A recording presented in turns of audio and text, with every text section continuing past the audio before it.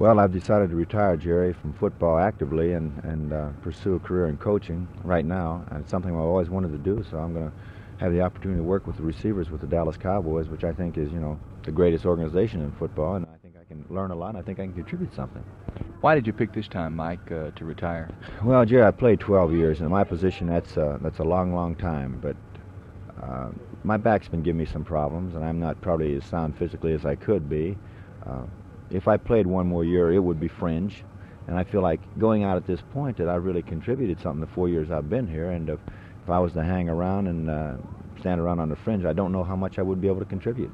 Does it bother you not to be able to play? Oh, it always bothers you because, one thing about athletes, you get that ego and you get that great feeling of competitiveness every week, getting out there and doing the job and contributing to the team. But, there's a time in everybody's career where you just say, it's time to quit, and you quit.